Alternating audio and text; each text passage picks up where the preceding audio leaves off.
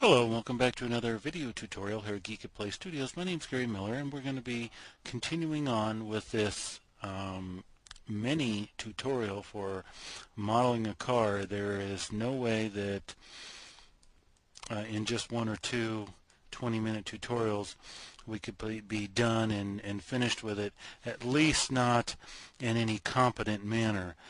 So we're going to finish setting up our modeling planes here.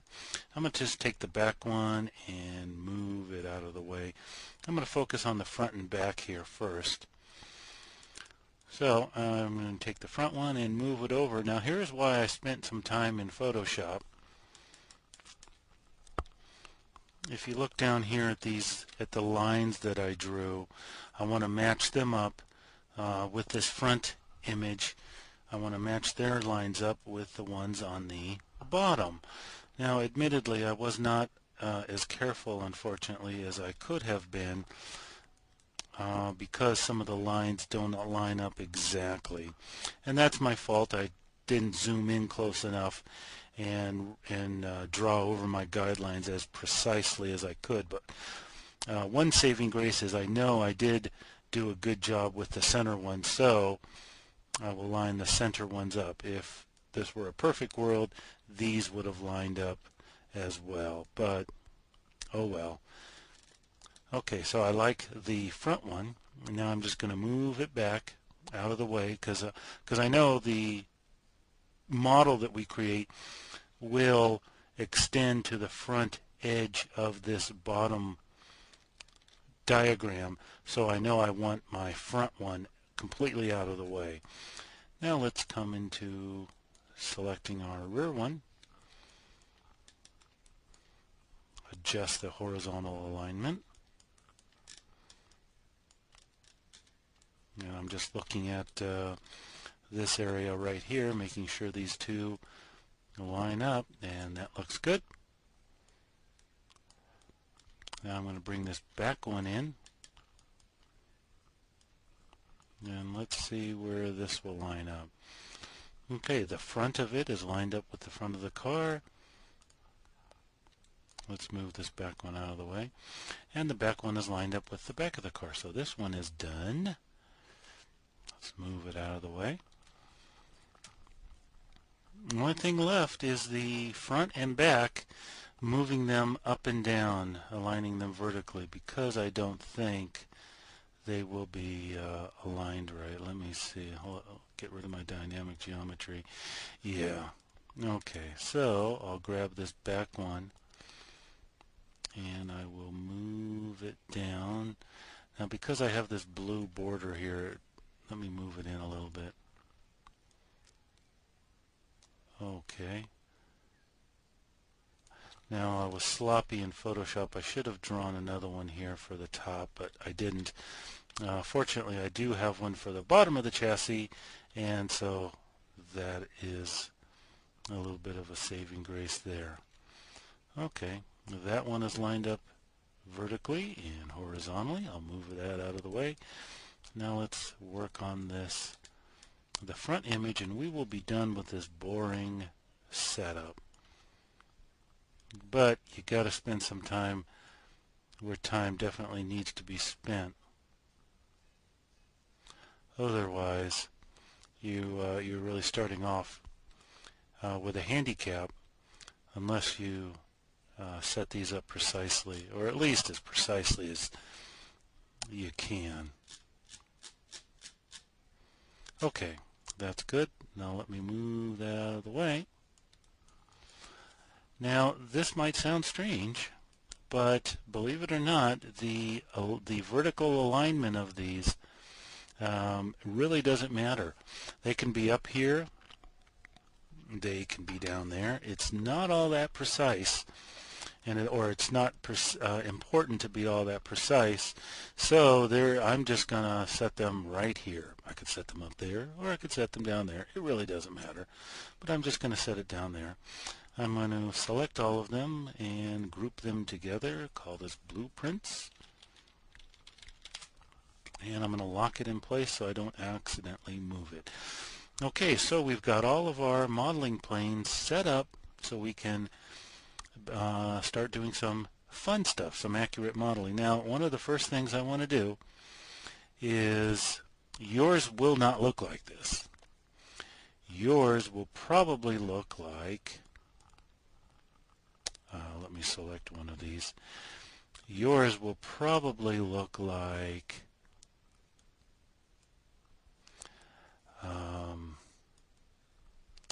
this. One of the first things I want to do to give myself the best opportunity I can is I need to adjust my lighting conditions so that I don't have all these shadows and dark spots on my projection planes or my blueprint planes as I rotate this around. The first thing I want to do is I want to select this first lighting condition, and that gives me a pretty good visibility of my blueprints. Next, I want to change the color of my blueprints all the way to white, and I'm going to take my specularity and notice the difference when I move it all the way up. It makes it really bright. Now as I rotate around, you don't have those dark spots, or at least not as much. So now that my lighting conditions are set up, I'm going to change to a front view, which is right over here, now to a full view, and I'm going to create a cube. Here it is. And I'm just going to size it to the exact size of my blueprint. And at this early stage, it's not overly critical that it is absolutely perfect. There will be room for flexibility to make some changes as we go along.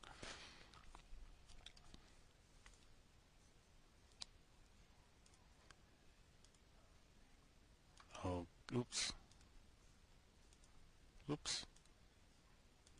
Okay. Let's go to a perspective view, and let's see. Now we need to change to a top view, and drag it out a little bit. Again, those blue lines really make it easy to see the dimensions of my model.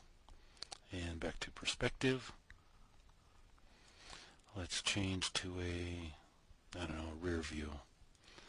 Hide the back, and that matches. Guess it could come over just a hair. Okay, there we are. Come back to perspective. Okay, that looks good. Now what I want to do with my car, or my cube enabled, I want to create a color for it. And I want to stay away from red because so at least the way I have my color set up, whenever I select a face, it's automatically red. Well, I want to stay away from naturally coloring it red so that I can have a better idea on looking at my model and knowing what is selected and what isn't. So maybe if I come over to a green, that should be good. And now I'm going to add a good deal of transparency to it.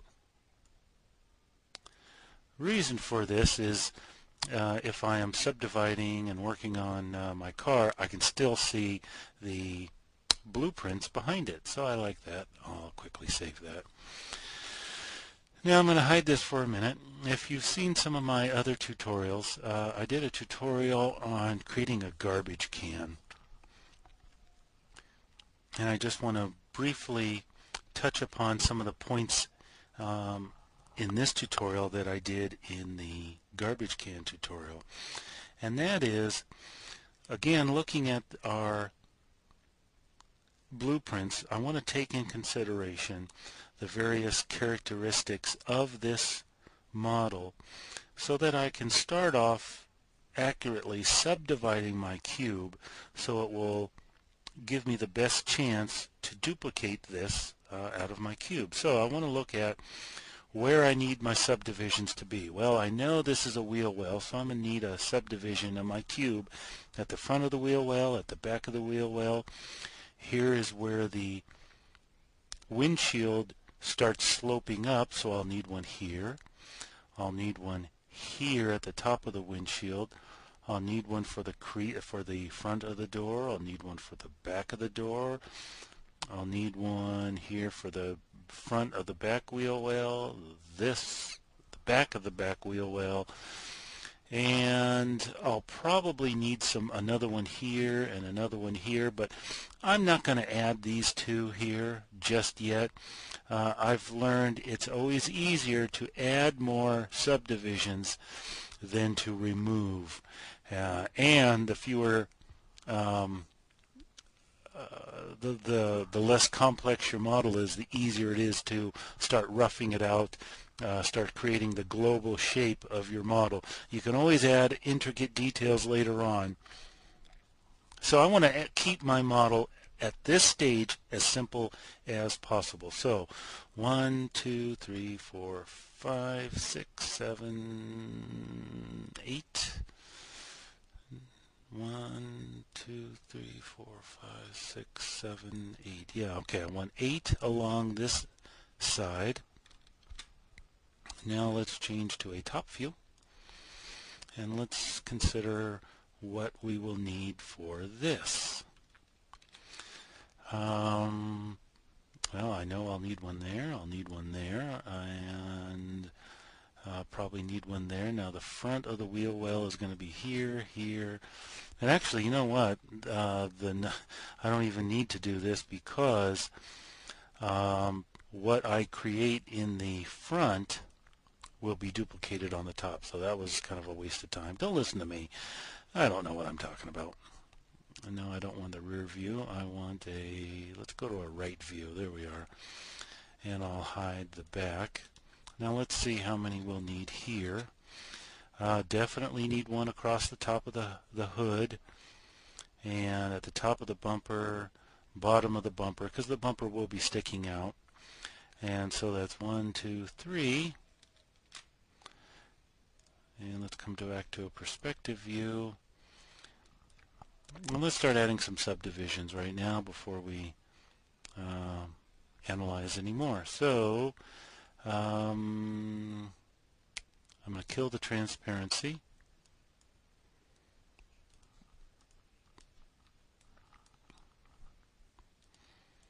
Now I do know I will need to cut it down to half, cut it down the middle, so I'll go tessellation by slice, hold down my shift key, and there we are. A nice slice down the middle. Re-enable the transparency a little bit. I guess I do need to keep that on. Come to a front view. There we are. Okay, let's grab my tessellation by slice, and let's put one. I'm going to hold down, not hold down shift. I'm going to put one here for the front of the wheel well, back of the wheel well, crease of the door, here for the front of where the windshield slopes up, here for the top of the windshield, here for the back of the door, here for the wheel well, another one for the wheel well. I like that. Let's change to a rear view or a right view. That's fine. I'll just hide. No, I won't. I guess this will be good. Let me see. The back is already hidden. Okay. We've got a slice already down the middle.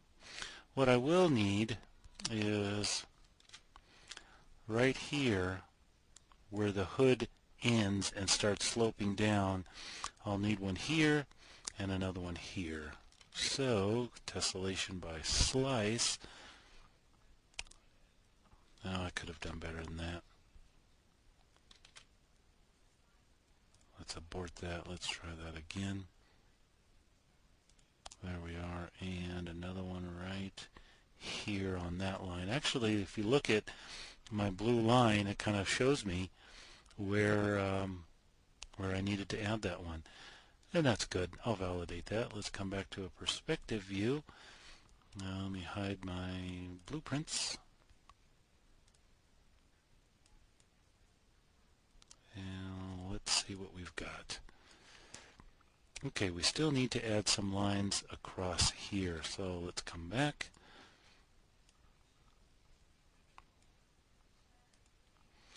Come to a front view, front. Okay, let's see what we need to do here. Well, we definitely got to cut the top of the car and the top of the wheel wells.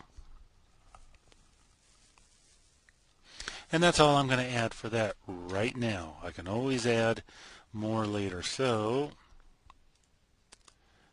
enable our car, tessellation by slice. I want one right up here, and I'll just place it right on that blue guideline that I painted. There we are. And right here for the top of the wheel wells, I will create another one. That looks good. Okay, validate that. Let's come into perspective view. And I think we are ready to start modeling. Let me save that. I'm going to hide my blueprints now. Because we are creating a symmetrical model, I'm only going to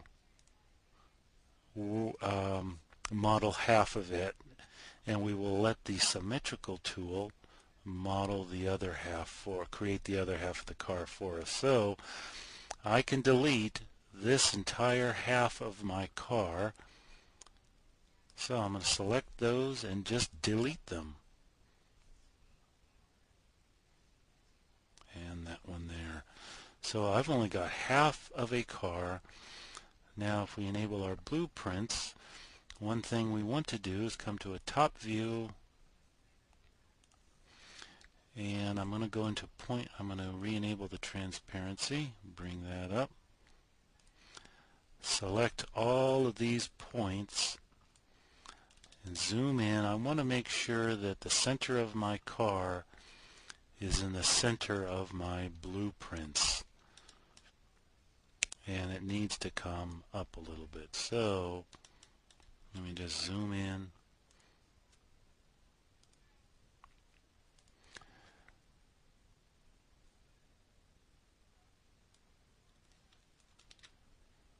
Okay.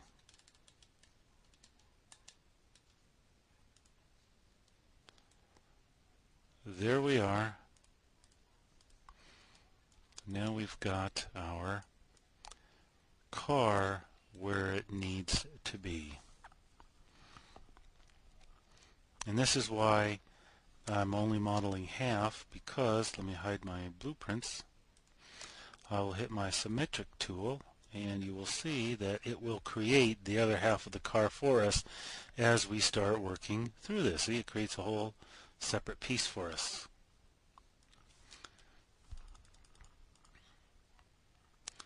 And that's what symmetrical modeling is pretty much all about. So I'm going to stop it here. We will continue on with this tutorial in a third one. So this, as I said, I believe I said earlier, this will be an ongoing tutorial series as we slowly work through this and create our automobile. So thanks for watching here at Geekatplay Studios. My name is Gary Miller. Have a good day.